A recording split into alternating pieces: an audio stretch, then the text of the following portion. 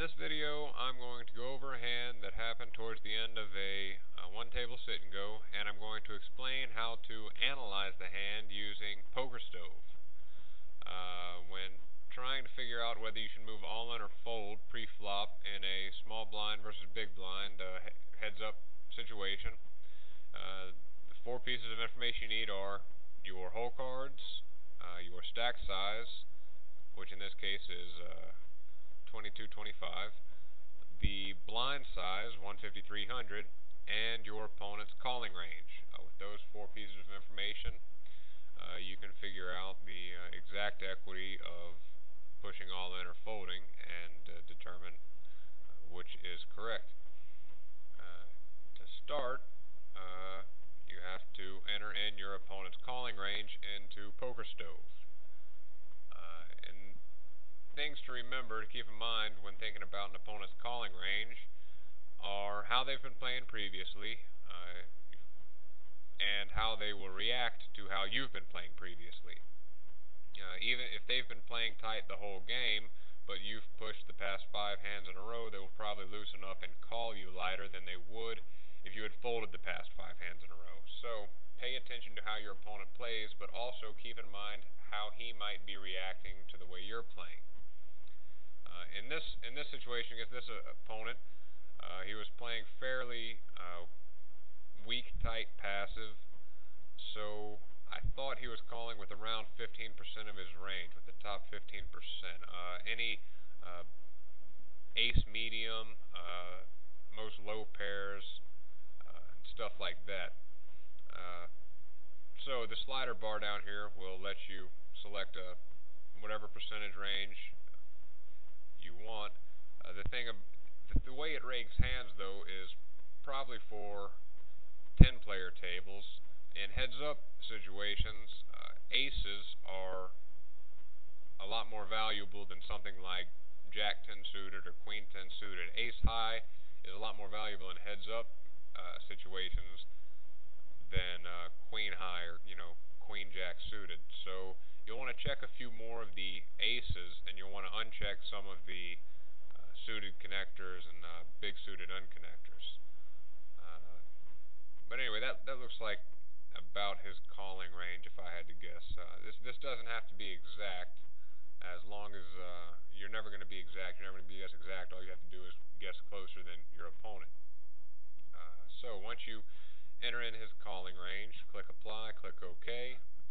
Go enter in your 2 cards, which in this case 10-8 offsuit, and click Evaluate, and it'll run the simulations. And against his range, 10-8 offsuit has 33.2% equity about. So now that you know what your equity is, you're ready to start doing some math. The total expected value of pushing all in is the amount whenever he folds, the amount we win when he folds, plus the amount we win when he calls.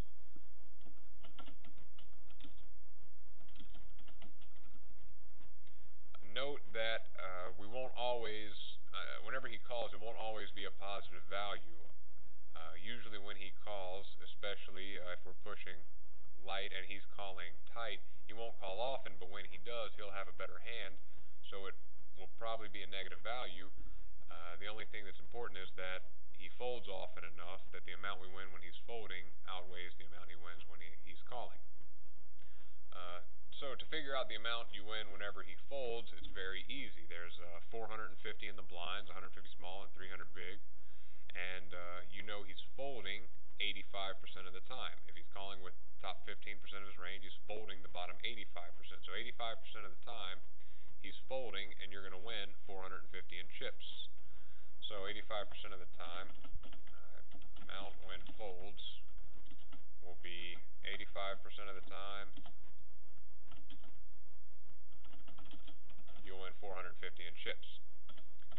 The amount you win whenever he calls is a little bit trickier, not much. To figure that out, you know your equity in the pot is 33.2%. Now you need to know how big the pot is. The total what you have in your stack after posting the small blind, which is in this case 2225, plus your small blind, which is 150, and times 2, since he's going to put in the same amount. Y'all both will put in 2375, so the total pot will be 4750 in this case. And your equity in that $4,750 pot is 33.2% about. So 4750 times 33.2, or 0.332, equals 1577. So amount when he calls, our total equity in the pot will be 33.2% of, what do we say, 4750, which equals 1577. But since we're putting in 2225 and we're only getting back 1577 out of the pot, we have to subtract the amount we put in. Since we're getting back less than we put in, we find out that this is a negative play. Or whenever he calls, it's a negative play. So the total amount we lose is going to be 1577 minus 2225. So we have 648 right there. But, or negative 648, I'm sorry. But we know he's only calling 15% of the time. So the total amount we lose by pushing all in, since he only 15% of the time, we're going to lose 648. So 15% of the time we lose 648, which turns out to be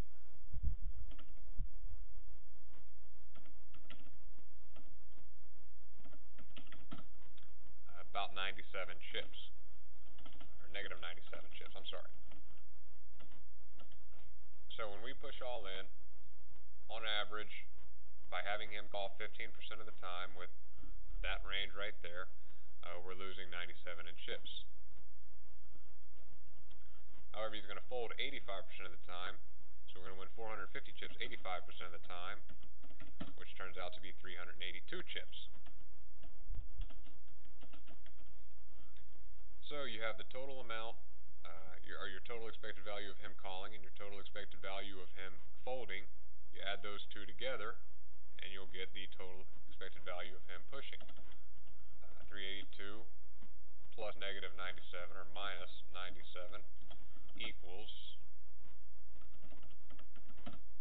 285. So the expected value of going all in with 10-8 offsuit when he's calling with that range right there is positive 285 chips. Now note, this does only work for heads-up situations in these sit-and-goes. If there were 3 players left, even if the button folded, or if there were especially 4 players left, if you were on the bubble, even if everyone else folds and it's just you and the big blind, play still changes a little bit. Because in a situation like that, you gain money just by having someone else bust out. So you have to tighten up a little bit. So if a play is just marginally plus expected value, you should probably pass on it. And the closer you are to the bubble, if there's 5 players left, you don't have to, and it's folded you in the small blind, then it doesn't have to be as positive expected value for you to push in. Anyway, I hope you learned something from this video. If you have any comments or suggestions, please visit the forums at www.sngrinder.com, and good luck at the tables.